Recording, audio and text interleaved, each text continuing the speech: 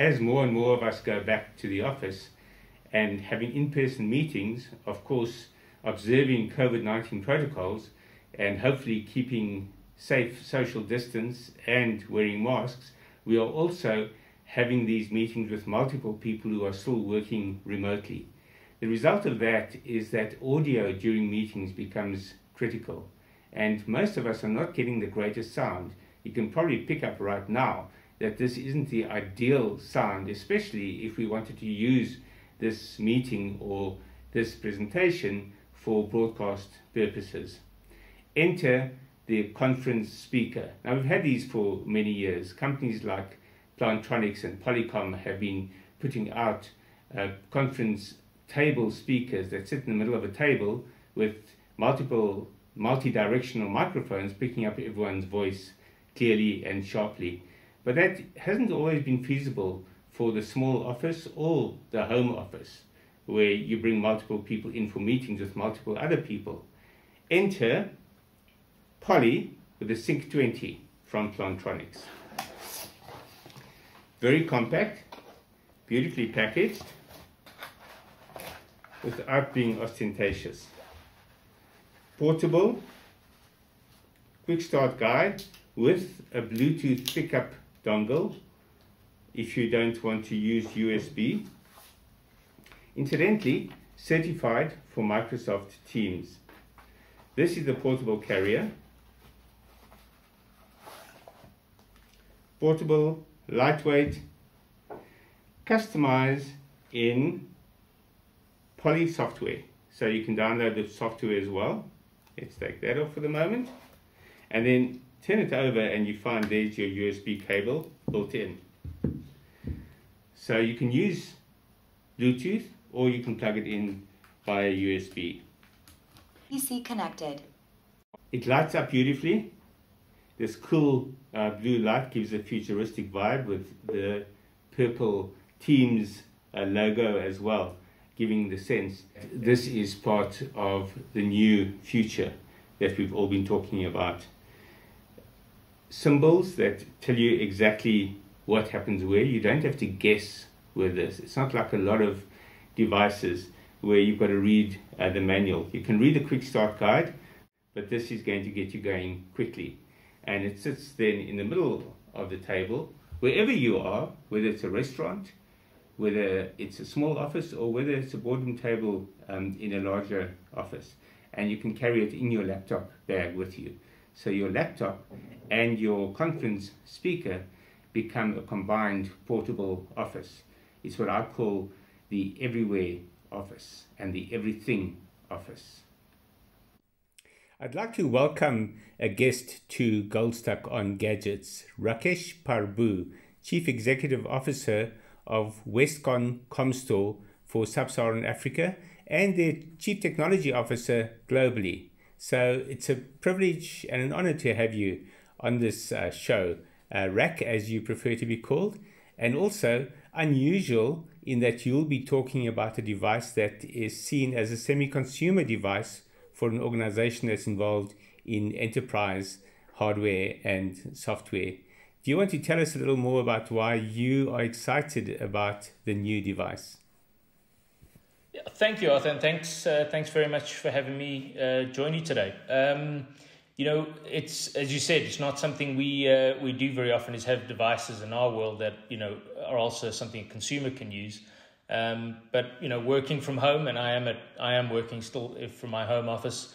The office we've brought in a lot of these devices. They sent one across for me to use, and I've been using it now, and I'm using it right now actually as we're talking, and it's become something that's very, very helpful for me. I'm not really personally a fan of wearing a headset all day. I like to be able to just sort of have conversations, and given that I spend the majority of my day on video calls with people, you know, across Africa and around the world, I like to be able to just have a free conversation. And so this new Poly device has been really helpful for me, you know, just to be able to have it down in front of my monitor on my desk and make it a much easier experience.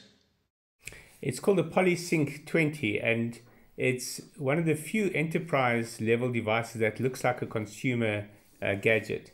And the functionality, the ports, the buttons, all incredibly simple, very unusual in this space. Is that partly what appealed to you about it?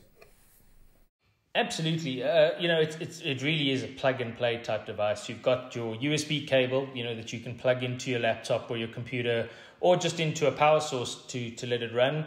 It's got Bluetooth. If you want to use Bluetooth as the way to connect, that's actually how I'm using it at the moment. It's sort of just into a power port, and I'm on a Mac, so I use the Bluetooth connection to my Mac to communicate. And it's got an on and off button on the side, and on the front, just a very simple ability to mute, change the volume, and make a call. And then it has some nifty little features around as well that are integrated with Microsoft Teams, and there's a programmable button on the side that you can use to do whatever you want. I've just set it to tell me the battery level, just in case I need to know, but you can do a few other things with it.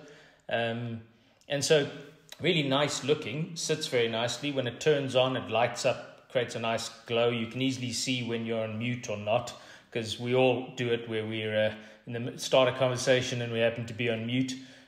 So very, very handy features like that. I use it predominantly for work and for talking, doing the Zoom calls, Teams calls, WebExes whilst I'm at my desk. But I have also tried it out with my phone and using it as just a conference speaker from a phone or an iPad. The most startling thing about it, I think, is that when you open the box, there's the note that tells you that it's certified for Teams. How did that come about? Poly, for many years, has been working very closely with Microsoft on all of their devices. So they've always had a lot of integrations, even going back to the Skype and Skype for Business days, and now have evolved that into Microsoft Teams, just to make it a little bit easier so that the settings show up a bit easier, that the buttons can be programmed to do things, to start a Teams chat, just to make it, really simple to be able to use it with something that, in our organization and many companies, you're using Teams all day long as one of the mechanisms to communicate. I was impressed when I switched on my computer after plugging it in, and Teams opened up, and up came a notice to say that there was this device that wanted to help us talk on Teams. That's an unusual experience. Will it work the same way with other video conferencing software? In fairness, I haven't probably checked it out myself. I'm using it now, and I've used it with Zoom and WebEx, and it immediately appears as when you're doing the audio check before you join the meeting. It immediately appears there as a device to use. I'm not sure how tightly integrated into other platforms it is. I know that, that's why the button on the front is it's a Teams logo. So it's very, very integrated with Teams, but it works just as well with everything else. So it's not like you feel like you've lost anything if you're joining a Zoom call or a WebEx or even just a WhatsApp call and streaming the audio from your phone. One of the cool things that came up when Teams was activated by the device was the invitation to catch up on voicemail that might have come in while I was away. That's quite a startling feature, and what it tells us is that smart design of these kinds of gadgets can also enhance the software that we are using for remote working. Absolutely. It makes it just easier to do some of the things that you're doing on a daily basis and prompts up the right notifications. It comes with, there's a software you can download from the Poly site that, allows you to tweak it a little bit as well. So you can choose what you want some of the buttons to do, or whether you want it to give you audio messages as to when you're on mute, or just a tone.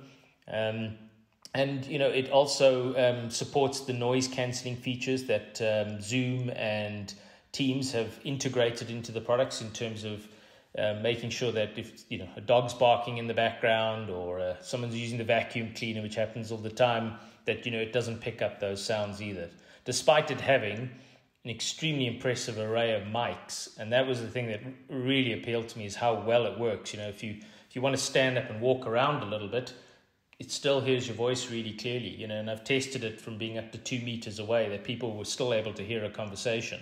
And that's really impressive for such a small desk device. That I thought was also the highlight of the device, the fact that it has omnidirectional mics and that it picks you up from a few meters away, so you can walk around the office exactly as you say and be more comfortable in the meeting without anyone else experiencing the discomfort of voices coming and going. But also, if there are multiple people in the office, catching everyone's voices at the same kind of level, which is also a great frustration of video conferencing generally. Is that something that Polycom especially set out to address? Absolutely. So, there are 3 models of this. There's the 20, which is the small sort of personal one, and there are 2 others that get larger for bigger boardroom tables. But the point being that you sort of put the device down, and multiple people can use it, or as an individual, but you don't have to move it around to get it closer to people so that they can, be heard clearly in a meeting. Anecdotally, I'll tell you how I figured that out. It wasn't because I read the data sheet. It was I had family around for a birthday, and the other half of my family lives overseas, and so we decided to do a Skype call with them. And I thought I'd be smart and I'd bring up my iPad so that they could sort of see us. And we were all sort of sitting around a coffee table, so not, probably a couple of meters apart, like a small meeting room. And I decided to bring this speaker out and connect it via Bluetooth. But what I kept doing was sort of moving it closer to the family member who was talking the most, just because I thought that's what was needed. And then at one point, it was sort of sitting next to me, and diagonally in the total opposite side of the room was my sister who was talking. And I asked my sister on the other end of the line, did you hear that clearly? She says, yeah, I heard her perfectly. She's obviously sitting next to you. And she was probably about 3 meters away from me at the time. So that was actually how I realized how really smart the microphone array is built into the little device, and what makes it so appealing for even using it for family calls, or even potentially a teacher using it in a classroom where they can still focus on students who are maybe in front of them, but those who might be doing remote learning. That's amazing. And also in South Africa, many of our meetings in homes especially are interrupted by the hardy-dars outside. So there's probably a strong temptation, if the window is open, for people to actually use it as a missile for the hardy-dars as well. But you wouldn't recommend that, I'm sure. No, probably not. It's pretty solid in terms of the device, because it's got quite a battery in it, which also you can use to charge your phone. But yes, I often have to explain what that sound was when I'm on calls with people internationally who've never seen a hardy-dar in their lives. It's the most distinct sound. We all know it, but they've never heard it or seen it. And a lot of them keep thinking it's a strange phone ring that I might have or something, and I have to explain to them it's a bird on the roof. So the PolySync 20 doesn't cancel out the hardy-dar sound. That maybe needs a higher level of smart intelligence. No, I think if you turn on the features on Teams, and I haven't, in fairness, tested that with the Mac version of Teams, but if you turn on the audio cancellation, I think it will pretty much block out everything around you. A hardy-dar-proof speakerphone, that would be incredible. What do you think is going to come next in this category that's going to further enhance the remote office?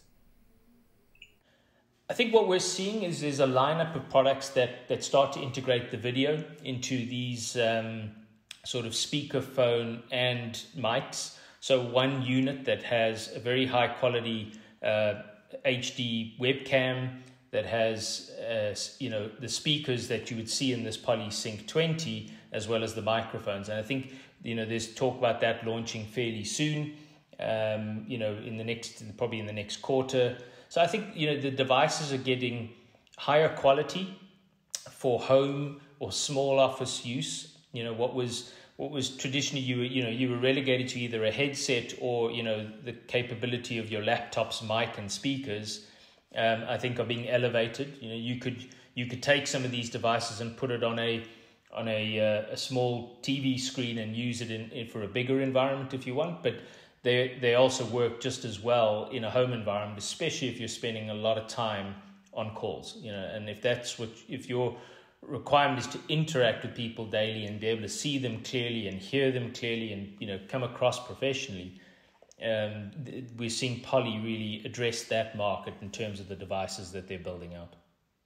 This speaks quite powerfully to a theme I've been looking at quite a bit in my writing recently, which is the idea that the remote office or the home office, or what I've called the anywhere office, now also needs to become the everything office, where it's not just about participating in a webinar, but in fact hosting an entire event, but from the small office, from the home office, or from the beach for that matter.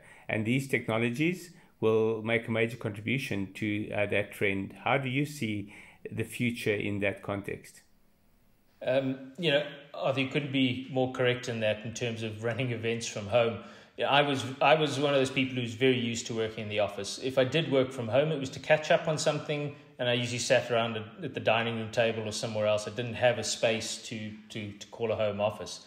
The pandemic has obviously shifted that, and I've upgraded the technology in my home to be able to work more effectively from home over the last couple of months. And that includes even, a better chair, because you're sitting in it now all day long, and a better monitor on your desk. So we've upgraded a lot of the personal technology to be more professional. But I've probably run 20 events now over the last year, some as small as 50 people, and some up presenting to over 1,000 people from this very same desk using the same technology. And coming across clearly to the people who are on the other end of those screens and watching those events, the feedback has been very really phenomenal around how people have been able to engage in a different format. We're no longer used to standing up on a stage and presenting on something. It's all now done from the home chair. So I want to ask you not whether you think we will all go back to the big office, but whether we should go back to the big office. I think the answer is probably lies somewhere in between. I personally don't think I would go back to that, full 5-day routine. I spend so many days of my weeks in calls internationally that I used to go into the office to do them, but now I could just as easily do them from home, because that's what I have been doing for a year. So I think we're going to see a much more flexible office environment. Different companies will have different ways of addressing it, but for us, we're definitely looking at a more flexible type solution at the point when we can all go back to the office by choice. I think we're also going to allow people to have the choice of when they need to stay at home. And we've seen that with people taking leave to look after someone in the family, or a pet, or children who need some homeschooling. This whole new world allows us to be a lot more flexible in that way, and as long as we have the right connectivity and the right technologies, it's doable. Finally, Rak, may I ask you, which is your favorite virtual background for meetings? I haven't, I must be honest, I rarely use virtual backgrounds, but the funniest one, I don't know if it's my favorite, was my boss who's based in the UK. His background, we'd all seen it. It wasn't a background, it was his office, which had a picture. It was one picture that used to be just above his shoulder. And so what happened, I think his wife did it, but she took a picture of sort of the perspective of his office, and we all joined a call one day looking like we had the exact same background and were sitting in his chair. I thought that was really funny. So what I've seen more is the humorous ones, but I've really turned on the backgrounds. If I do, it's probably more the blurred one. If there's just something happening around me, you turn that one on just to keep the focus. But I've seen a lot of humorous stuff in the last year as well. Sounds good. It also sounds like we both try to keep it real rather than virtual while we're operating in the virtual environment. Rak, many thanks for joining us. I wish you guys great success with the PolySync 20. Thank you so much, Arthur, for the chat. It was great to be part of the show today. Thank you very much.